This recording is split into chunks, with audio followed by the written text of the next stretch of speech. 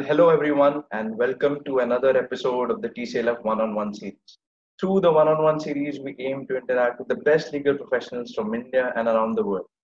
Today, we speak about a theme, a subject matter of law, which is very close to my heart personally, and this is a subject I'm in love with: competition law, or as you may call it, antitrust law. And we couldn't be more honored to have a guest of the stature of Mr. Rahul Rai to join us as a guest for this episode. Mr. Rahul Rai is an off counsel at AZB Partners, helping and assisting the firm in their competition law matters. He is also associated to the chambers of eminent Senior Counsel, Mr. Gopal Subramanium. Sir has been recognized as a leading practitioner in the field of competition law by a number of reputed ranking journals and guides, including the very famous Who's Who Legal. Having graduated from NUJS Kolkata in 2007, he went on to pursue his master's degree from Stanford University in the USA in 2011, having gained a substantial amount of work experience, as is evident from the time gap between the two degrees. Sir, it's an absolute honor to host you. Thank you. Thanks a ton. I'm happy to be here and happy to speak with you all. Sir, just to set the tone for the conversation, when you joined the professional, competition law wasn't as popular a field as it is now. We see law students as well as young professionals, trying to venture into this field in the recent days. So, what was your first encounter with the subject as a professional, and what motivated you or inspired you to pursue a career and build a career out of this? No, I started law school in 2002, and the Competition Act was passed by the Parliament in 2002. So in the first year of my law school, this act was passed by the Parliament, and I read about it in newspapers. And the law school that I went to, National University of Juridical Sciences, was headed by back then Professor Madhav Menon. He was a dream seller, and he had this knack of identifying areas of law which were new, which were not the traditional areas of law, and try and introduce courses in that area at NUJS. And he had experimented with this when he headed the National Law School in Bangalore. So on the very first day, in fact, when we were sitting in the orientation, Mr. Menon talked about multiple new areas of law and his plans to introduce courses in those areas. And two areas immediately piqued my interest. One was antitrust, and second one was international trade law. Part of that being that I quite liked economics in my high school and had studied economics in grade 11 and 12. Had harbored this fancy dream of doing econ honors from Delhi University. Didn't make the cutoff. Ended up as a lawyer. But a new area of law with economics as its foundational principle got me interested. And when this course was ultimately offered to students at NUJS, I took it up. And I also continued to, while studying at NUJS, in each one of my internships, I put myself out there in the law firms and in the teams which were doing international trade law, and had an inkling that there is a new law on the horizon. And that's going to kind of tie into the trade law practice. It doesn't tie into. I mean, after 10 and a half, about 12, 13 years of practice, I realized that some bit of theoretical overlap might be there, but otherwise the practices are quite distinct. But that's how it all started. It's Professor Menon that I credit for having shown many of us the dreams to try and pursue careers in areas which probably no one in the country had heard of. And today, from the graduating batch of 2007, I know of only 3 people who practice antitrust in this country of 1.2 billion people. Right. One of them is an ex-colleague from AZB. She's part of the the Nestle antitrust group in Switzerland. One of her colleagues is at SNR, heading their practice out of Bangalore, and I'm the third one. So it's all of that probably is the credit has to go back to Professor Menon for having inspired us to take up this course. That's an inspirational thing to hear, sir. How students are motivated by a good teacher, and that's something very inspiring to hear. And if I'm not wrong, you were one of the foundation you were one of the foundational practitioners of the competition law practice at ELP, if I'm not wrong. That's something very good to hear. Part of the team which set up the competition practice at ELP. So Samir, who was my senior colleague back then, Samir Gandhi, and who continues to head the antitrust practice at AZB. The two of us took the initiative to set up the antitrust practice at ELP, and then subsequently we set it up at AZB Partners in 2000. Right. Apart from being associated to AZB as an off counsel, you are also associated to the chambers of Senior Counsel Gopal Subramanium. So how do you balance the two, given the difference in the kind of work you do for these organizations? Let me answer that by going back to my motivation for transitioning from the partnership role at AZB to an off-counsel role, and also joining Mr. Subramaniam's chambers. Now I practiced for close to 12 years. By 2019 is when I transitioned to this off-counsel role, and I started working with Mr. Subramaniam. And I hadn't done litigation, courtroom litigation. I had never done. I had been to the Supreme Court for one matter back in 2009, 2010, when the Competition Act got promulgated. An appeal which went to the Supreme Court of India, and on behalf of CCI, I had the opportunity to brief Mr. Subramaniam. So, after having done the law firm route and enjoyed it, I quite enjoyed it. The opportunities and the learnings within the two law firms that I worked at were tremendous. But after 10 odd years of law firm life, I realized that as a lawyer, I also needed to have greater comfort with the courtroom. And when that opportunity to work with Mr. Subramaniam arose, I just couldn't say no to it. It would have been foolish on my part to let go of that opportunity. And thankfully, AZB created that platform wherein I could continue to work with them as an off-counsel. And Mr. Subramaniam gave me the flexibility that you do what you can do with AZB, and you help with the chamber work and with the litigation briefs at the chamber. So it fits pretty well into my own desire to become a better lawyer. There is a side of antitrust practice which is litigation. And once things move out of the commission, they go to appellate tribunal, or they might go to the writ courts, and finally everything moves to the Supreme Court.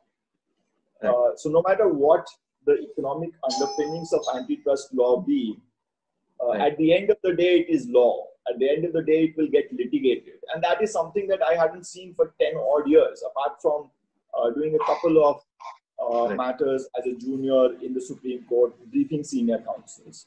So the idea was to try and get better as an antitrust lawyer by getting better as a lawyer in general. So it's worked out. Given that motivation, I've spent a year and a half with Mr. Subramaniam. Of that year and a half a year has been kind of lost because courts have not been functioning to the full strength. So far as litigation, active courtroom litigation is concerned. But that has given me, again, the opportunity to balance the two works pretty well, two work streams pretty well. The courtroom workload has not been that significant in the last 6 months. The antitrust work has been as busy as it has been for the last 10 years. So there hasn't been any dip in that. I'm able to balance because I don't do routine antitrust assignments from AZB. I get involved with them on select matters. and therefore the quantum of work is no longer what it used to be on my plate when I was a full-time serving partner with them. That's a fascinating thing to hear. So it's basically what I can gather from it is that you basically made this switch to upgrade yourself as an antitrust lawyer because you have been there in the filing part and everything. Now you wanted to, be involved in the action, the litigating part, litigate the law in order to get better. So that's a fascinating. I wouldn't phrase it that way, right? I mean, Okay. there's a very important part of work that you do as a lawyer while you work with a lawyer. And you litigate. It's not that you don't litigate. What you don't get to see is the perspective of an arguing counsel while you are within a law firm setup, unless that law firm itself has advocates who go out and argue before the courts. So it is to gain that perspective.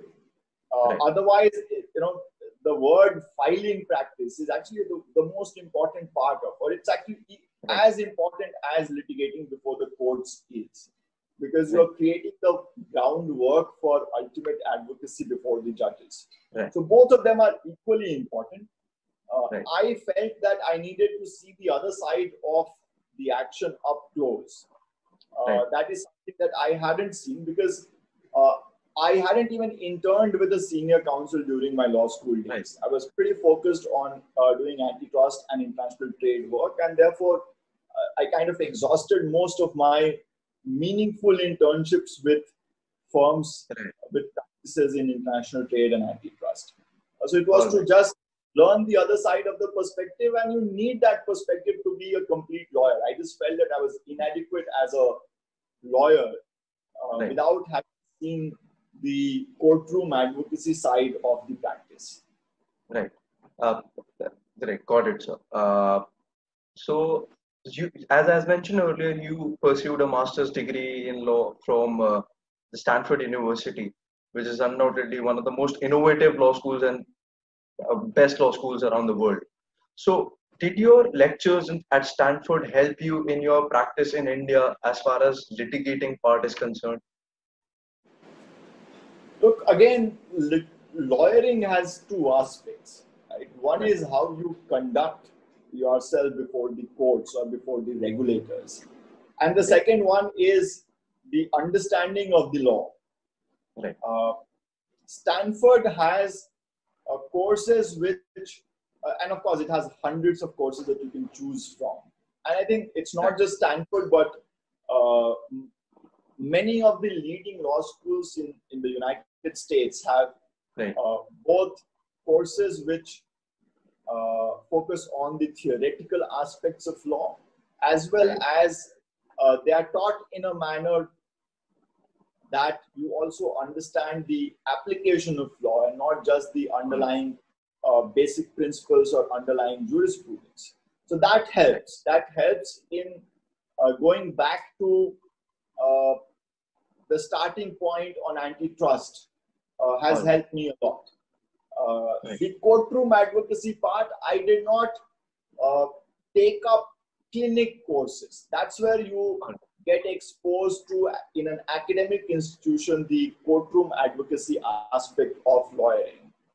I did not take any of those clinical courses. My focus was on studying with as many antitrust and international trade professors as I could, and I did that.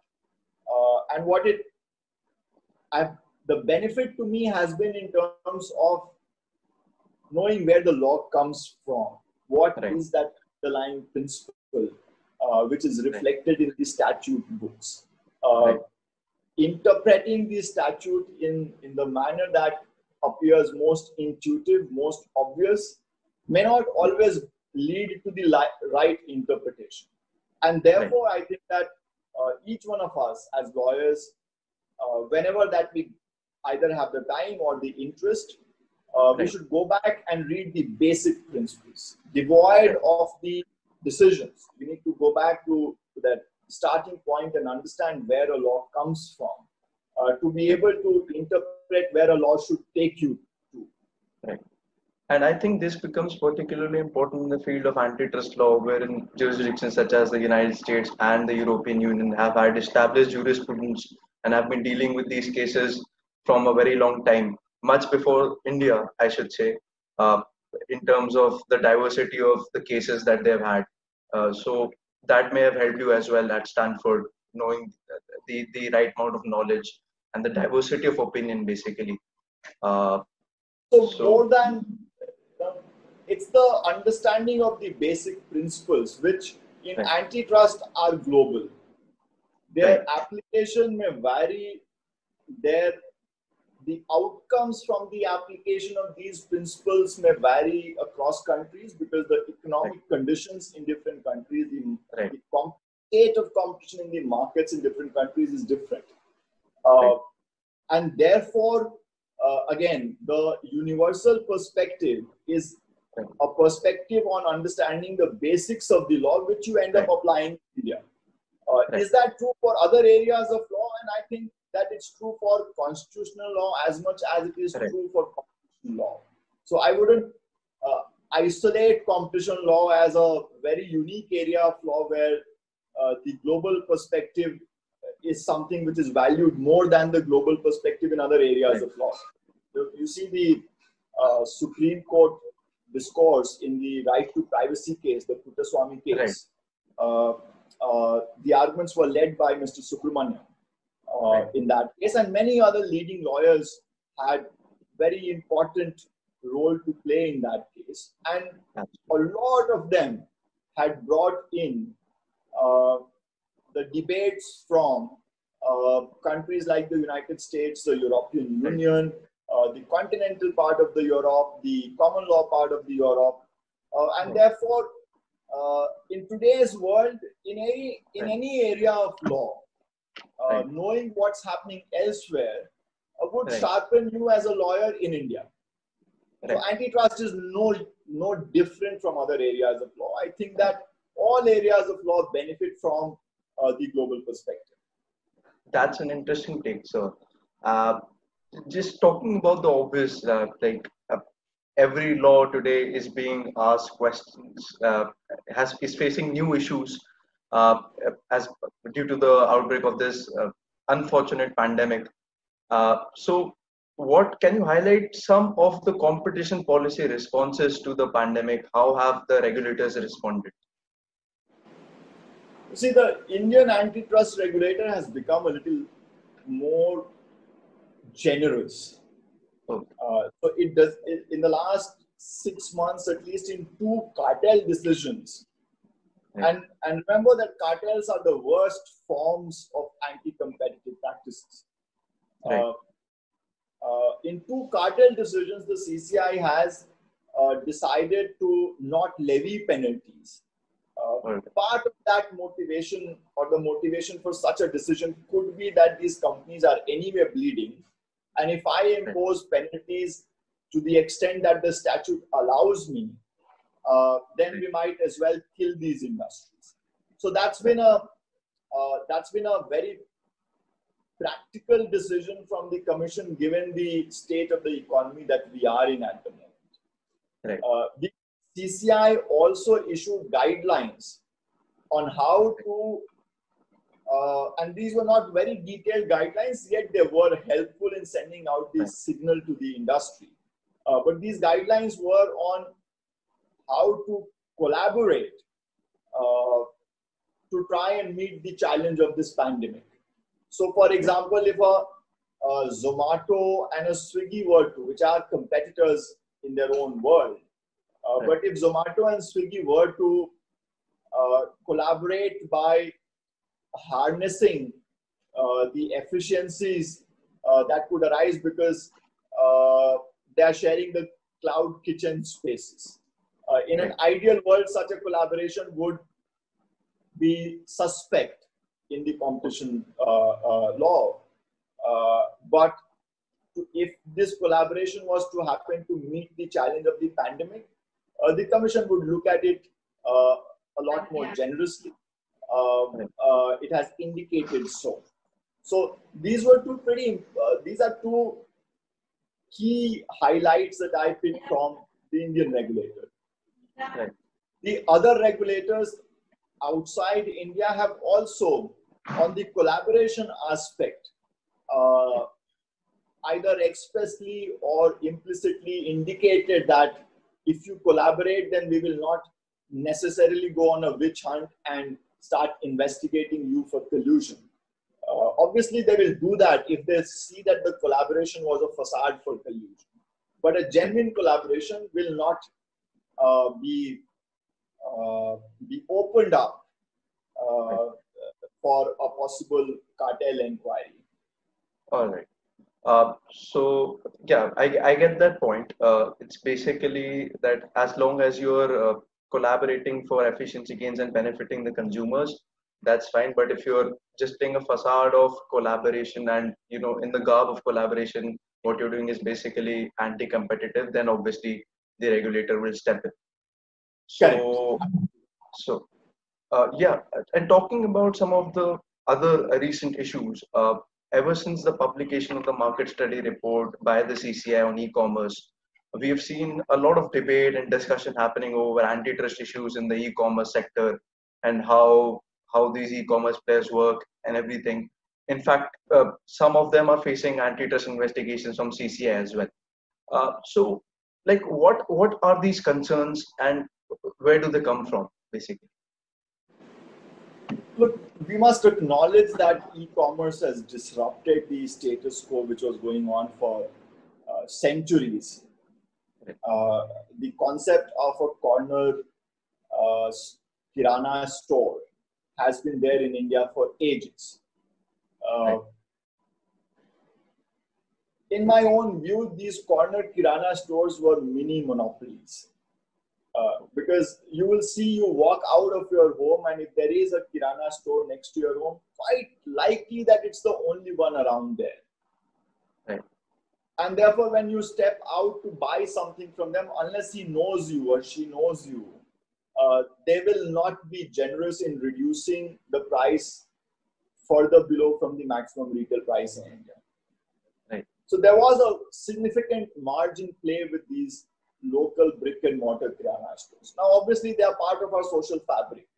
So, a lot of us as consumers, if we see these kirana stores going out of business, we'll feel a little bad.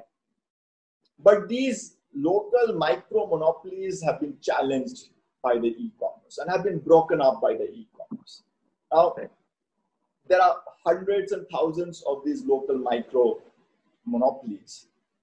Obviously, they are feeling the pinch of a large disruption which has happened, and it's not like a decadal disruption. It's a disruption which has changed things which were assumed to be the regular course norm for hundreds of years. So it is, we are in the process of that churn, and the churning process will lead to some pain points. Some people will be happy, some people will not be happy. So I'm not sweeping aside the potential antitrust concerns, but what we need to understand is that a lot of noise that we hear against the e-commerce companies comes from a challenge to centuries-old system of micro monopolies who we were very accustomed to dealing with. If a matchbox is sold to you at 1 rupee a piece because 1 rupee is printed on it as the maximum retail price, as a customer, we don't even question it. But it could well be that you could get a 10 paisa discount on it if you were to try and negotiate it with the local kirana store. But they don't leave you with any avenue for that discussion or negotiation. And that is being challenged. So it's a good thing. Overall, I think it's a good thing. Now, the question is that in this process, how do we ensure that they are not being booted out by adoption of unfair means or anti-competitive means? And that's where there might be some merit in the concerns. Are those concerns valid with respect to company A or company B or company C? I will not comment on that. But one of the concerns which has been most prominent and which I think is pretty much misplaced is a concern of predatory pricing. Right. That concern is misplaced because in India, the e-commerce companies, the foreign e-commerce companies particularly, are only marketplaces. They aren't online retailers, so to say. And therefore, when you try and buy a product from Amazon, the price is set by the seller who uses Amazon's platform as a marketplace. Let's go back to the potential antitrust concerns which are being talked about in the context of e-commerce. One of them is predatory pricing, which appears to be the leading concern voiced against e-commerce operators. That in most cases appears to be a misplaced concern, because in India, most e-commerce operators operate as marketplaces. And while they may have some role to play in the price at which the sellers using their platforms the product to end customers like me and you, the price is ultimately determined by these sellers using an e-commerce platform as the marketplace. Predatory pricing in statute books has a very important and necessary constituent element. And I'm leaving aside this whole argument on whether the prices are low or not, whether they are low or whether they are so low that they go below average variable cost or any other benchmark of cost. Let's park that aside. There is an equally important necessary constituent of predatory pricing, which is the intent to kill competition. And this is one aspect of antitrust law where there must be an intent, a proven intent. And that proven intent must come from documentary evidence or any other circumstantial evidence. And in economics, if Micromax, for example, as a matter of principle, decides to sell all its handsets through the online channel at prices which are 30% less than a handset which is being sold by another smartphone manufacturer, is that predatory? Is Micromax trying to kill that other competitor in the market? Answer is no. And therefore, when people throw predatory pricing allegation on e-commerce platforms, they need to again go back to the basic principles, understand what predatory pricing is, what the constituent elements are, and then build those arguments up. There are other concerns which are being talked about in the context of larger e-commerce operators, which is that they also have the potential to engage in self-preferencing. While in India, they can't necessarily, or they don't necessarily have the ability to sell their own products because they only operate as a marketplace. They are giving preference to the products of their preferred sellers as opposed to smaller sellers. Is that a kind of discriminatory practice? Appears to be on the face of it a fair concern. It must be examined by the regulator. In examining this, should there be a per se approach, or should you really look at the end economic impact on the competitive conditions in the market as a whole? There has been some debate there in the context of e-commerce, particularly ever since Lina Khan wrote that paper, Amazon's Antirust Factors. And that paper is a lovely read, but it raises some valid points. But in the context of the United States, it raises some valid points in the context of the United States, and it talks about whether the US approach to antitrust enforcement must change because the courts have held in a certain way. Does that apply to India? immediately? My sense is no, because Indian law is worded a little differently, and therefore we have enough flexibility in our existing rules to examine the self-preferencing concern, for example, that I talked about, to examine even a predatory pricing concern. So these two appear to be the forerunners in the potential concerns. And then, obviously, when someone files a case, they try and throw everything on the wall and see what sticks. But there's a lot of noise around the potentially anti-competitive actions of e-commerce enterprises. If we remove the noise, then there might be some concerns which merit investigation. I think this was a much needed conversation and a much needed answer, because personally also I believe that you read many blogs, like any given day you open up a blog on competition commercial laws or any journal, there are a lot of articles, a lot of papers about these concerns and how they're valid and everything. But this is a very, very different perspective and a very, I should say, a very novel perspective to the issue, that we must look at the broader picture and be open to the idea of these concerns not being valid at some point. So I think this was a much needed conversation.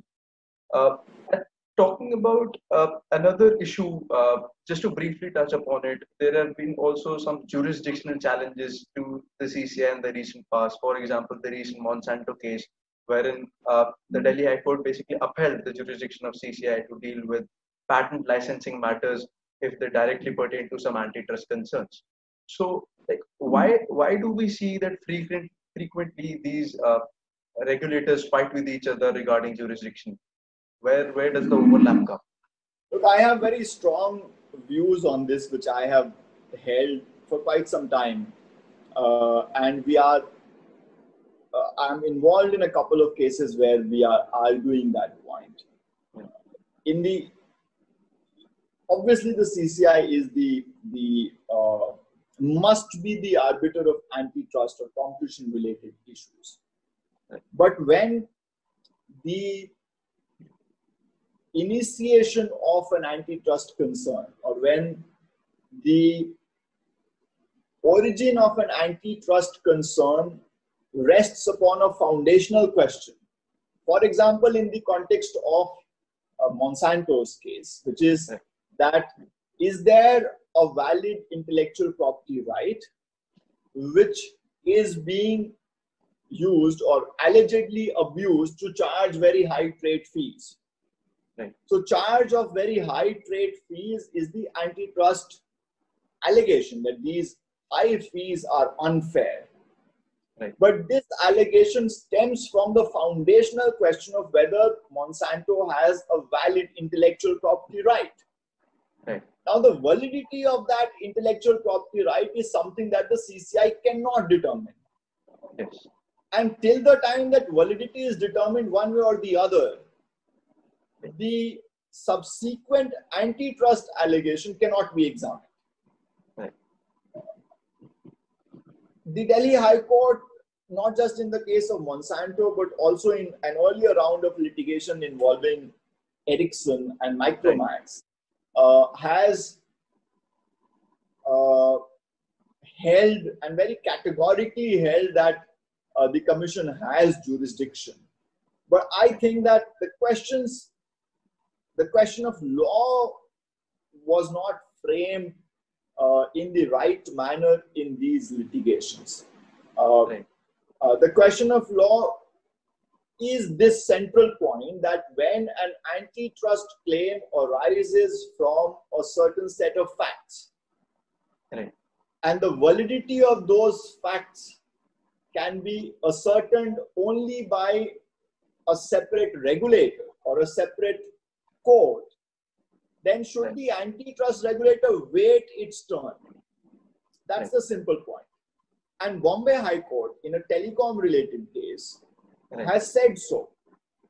What Bombay High Court said is that this is a case involving Reliance, Jio, Vodafone, Idea, and Airtel, where Reliance had complained to the CCI that these incumbent operators were colluding by not offering sufficient points of interconnection to calls originating on the Reliance network. Right. It was an allegation of collusion. Right. But this allegation of collusion started from or originated from the inability of the incumbent telecom operators to technically provide sufficient points of interconnection.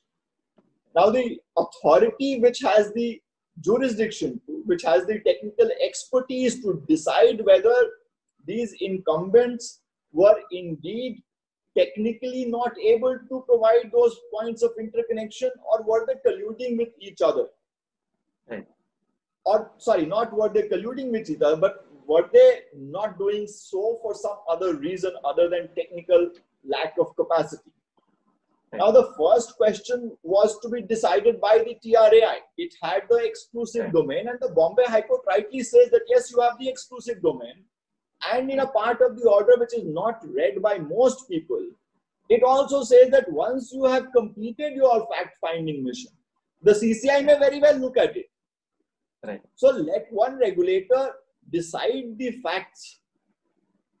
And if those facts indicate that there could be the basis for an anti-competitive practice, then let CCI step in. Right. This question has been not framed appropriately before the Delhi High Court, and my hope is that we will be able to settle this question in a manner that the repeated occasion for these conflicts on jurisdictional issues don't arise. Right. I tell you where they arise from. Just like, let's pause for 2 minutes for the benefit of the audience here. You see, we have adopted a lot of things from US and Europe in terms of antitrust principles and also the hierarchy of the courts.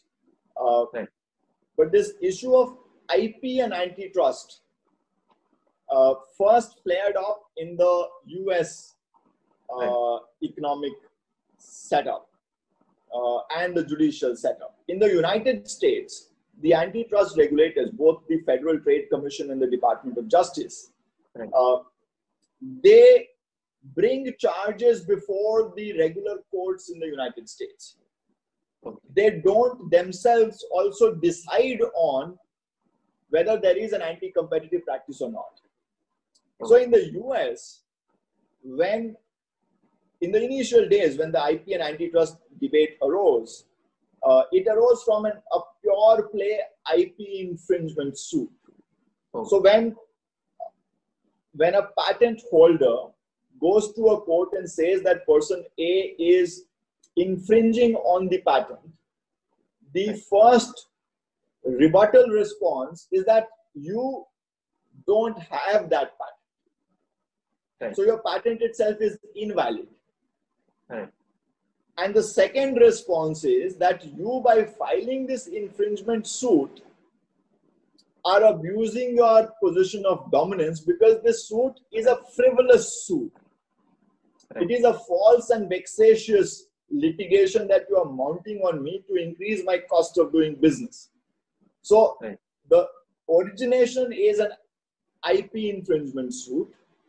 The counter to that, the counter blast is that you don't have a valid IP. And second, this suit itself is false and vexatious. Now, all of these issues are being decided by one court. So how does the court frame the question of law? The court says that this is an IP dispute, which has an antitrust element. And that antitrust element has an IP element once again. So in the US, some commentators have classified this as turk, duck, hen. It's a turkey with a duck inside it with a hen inside the duck. So this question needs to be framed appropriately before the Indian writ courts. And if the question of a validity of an intellectual property right cannot be determined by the CCI, it is not the regulator. In India, validity of intellectual property rights will be determined by civil courts. So the CCI's jurisdiction should never be ousted, but it must wait its turn. Right. I think this is the collaboration and consultation based approach that we're talking about of the Bombay High Court in the Airtel case. And you were quite right in saying that a lot of people ignore that approach and just say that, okay, this is what the court actually holds. But actually, the court has also made a very important point about the collaboration and CCI waiting its turn. So let me that's a give you very another example. And let me give you right. another example where the CCI has taken a step back. Okay. In the context of National Stock Exchange, there was an allegation involving some illegal practices, which now has infamously come to be known as the co-location case, Right.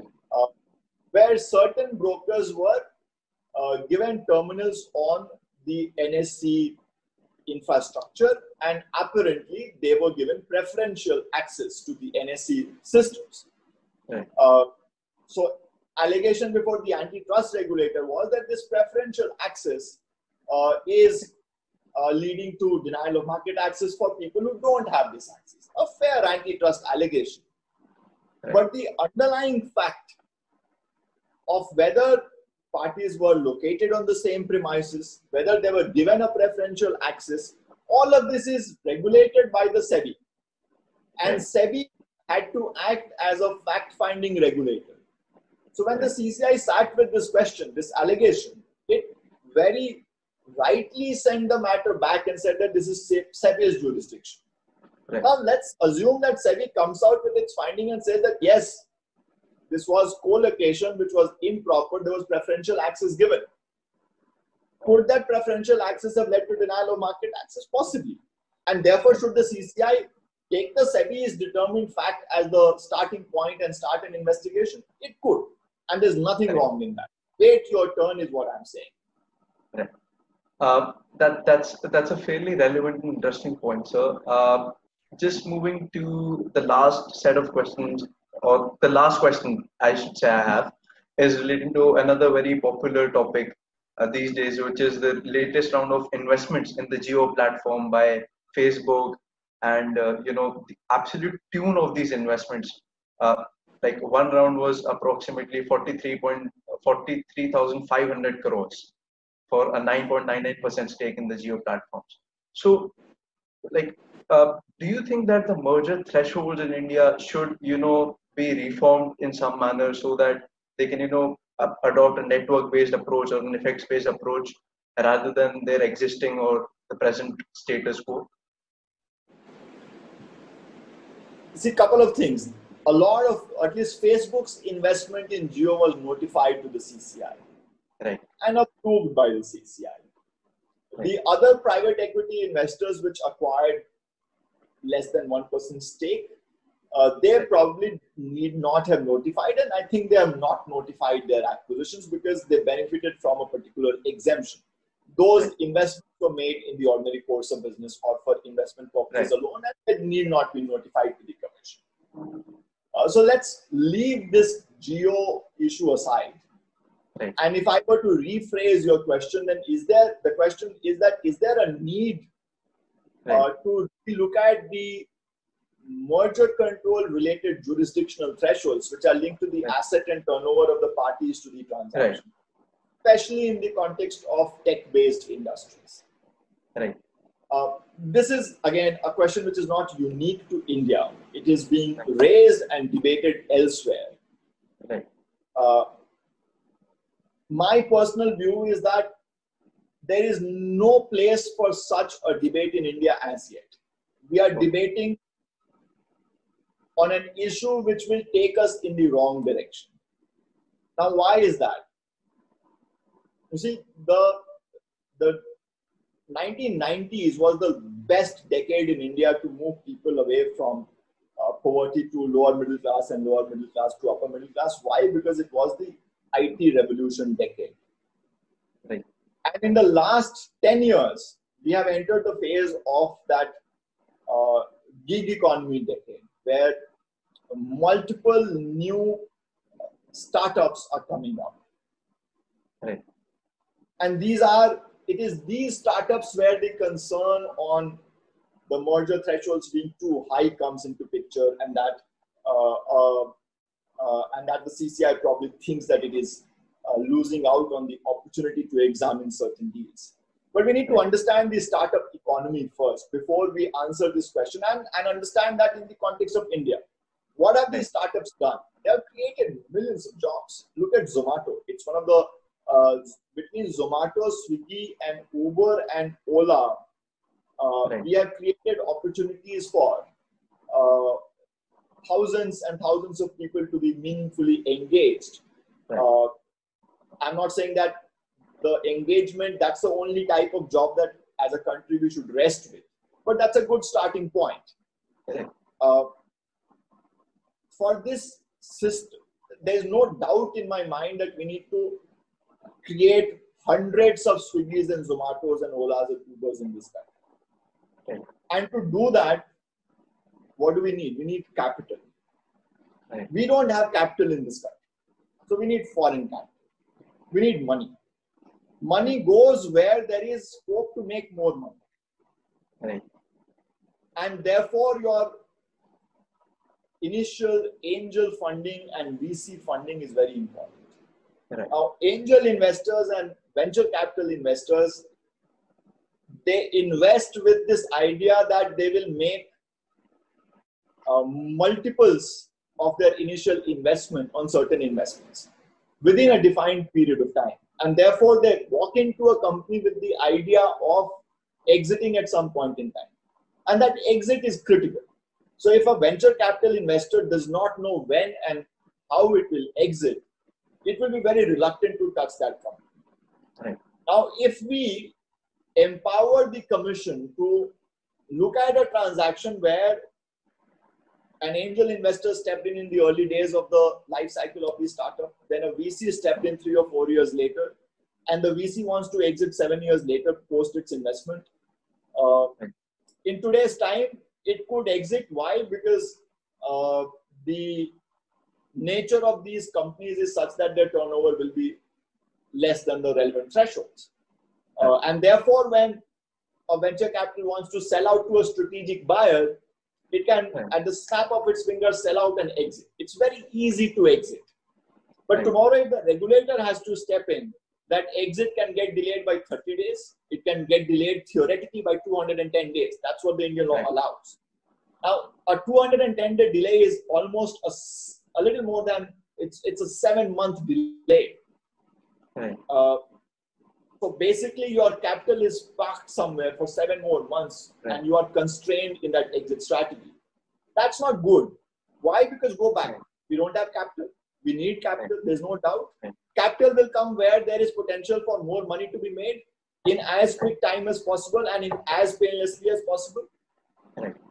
We are competing for the capital as a country with other countries. So we are competing with Vietnam. We are competing with Singapore. We are competing with many other countries. And therefore, if we create another roadblock, that venture capital fund sitting out of Silicon Valley might as well go to Vietnam, which they have done, by the way. So we need to look at this debate in the context, in a very selfish context, in the context of India. And if we look at it in the context of India, then I think that fear that something will slip away from your hands will go away, because that fear will be far outweighed by this larger gain. And this is the only thing that will take India out of the morass that we are in. Create more and more entrepreneurs. That will happen if we embrace foreign capital, if we give them the ability to exit as soon as possible, as swiftly and as painlessly as possible. And therefore, there's no scope for one more round of approval. That's not needed at all. I think this is again a very, very novel point of looking at the combination clearance from an ease of doing business, I should say, context. And that ease of doing business outweighing the potential fears and sometimes misplaced fears of these combinations. And I think that was again a fairly novel point. Well, with that, sir, thank you so much for joining in this conversation. Thank you. It was personally enlightening. And I'm sure that our viewers will have as much to gain from this conversation.